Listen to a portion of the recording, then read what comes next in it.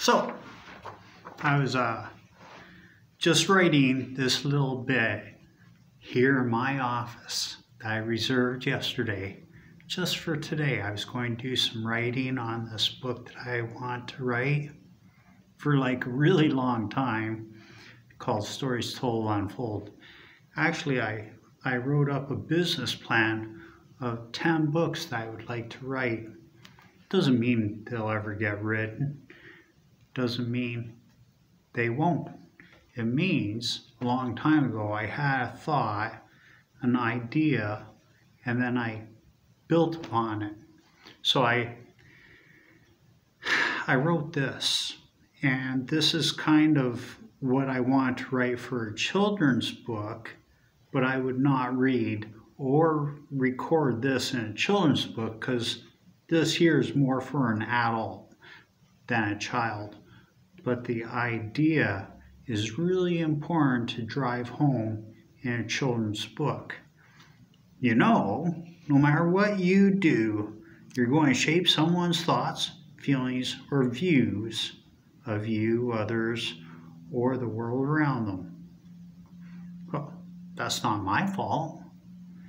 It's theirs. And besides, everyone has to learn. There's really no way around it. The only way around is through. Is that it? Some physiological, psychological adage you read off advertising, or some advice given but never asked for, or maybe personal experience gained watching a screen or reading a book or out on some adventure and coming home with a story to teach and enthuse. Is that it? Eye of the Hurricane. Moby Dick was the last source of oil to light the city streets, and it was now or never.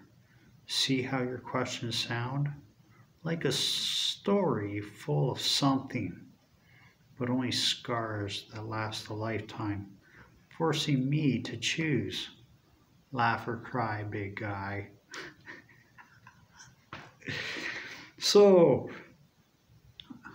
Sorry, that's so pathetic, so poetic.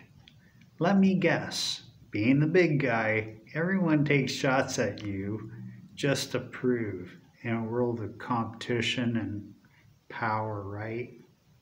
So yeah, as you see, in less than 15 minutes, that's all I got. But like I said, I was going to write with somebody today. I was hoping to write this down and trying to convey a thought. Just being alive, you can't help but affect other people. There's no way around it. So I'm listened to a bit of disc 1 on The Art of Power. And I thought this author, because I've seen their name many times before, and I thought they were like somebody who done all this writing way back in ancient times. Well, you find out they were born in like 1926.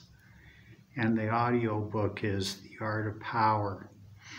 And I am not going to butcher their name. By the time on the wall, my time is now up. So I'm going to upload this video and share with you the thought that maybe you would like to help me edit what I wrote there and maybe how to convey how we as human beings or any plants or animals or even the material world around us, like the wind, the sun, the clouds, the water, the rivers, the oceans, the seas, the landscape, how it all shapes how we feel right in that moment.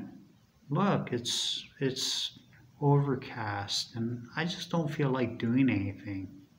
And then how to take, that was a terrible first impression you made, but I like you and I'd like to try again and make you feel differently about me, because that's not who I am or how I want you to see me. And it's this kind of book for children that I would like to write.